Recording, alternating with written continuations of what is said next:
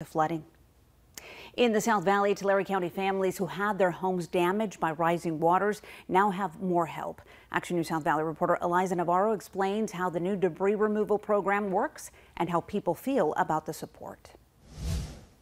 Tulare County has received about 800 property damage reports, and officials tell me that's one way of figuring out exactly where they'll have to go to pick up debris throughout the county.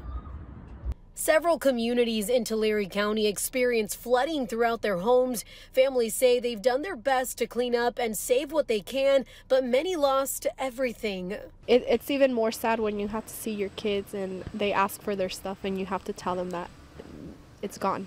Zaira Velasquez says she had to throw out everything from her Woodlake home, furniture, her stove, clothes, and more. She placed the piles of debris from her home outside, and she says volunteers with the city picked it up.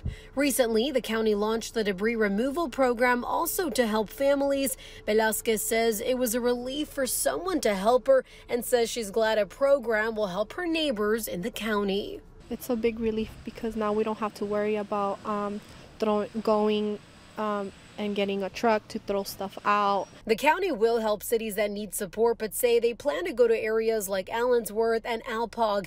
A pickup date has yet to be set, but officials are asking families to prepare by following specific guidelines, like placing items in an area that will not cause traffic and separating them into different piles. Construction debris, like when you're having to take out drywall or tearing up a carpet, that would be one pile.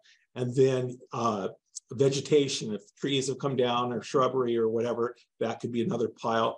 And then also we want to make sure people take their household hazardous waste. So, those are like the chemicals or fertilizers. If you have specific questions, you're encouraged to call the flood hotline. Now, once a pickup date is set, it'll be posted on the county's website and social media. In Tulare County, Eliza Navarro, ABC 30 Action News.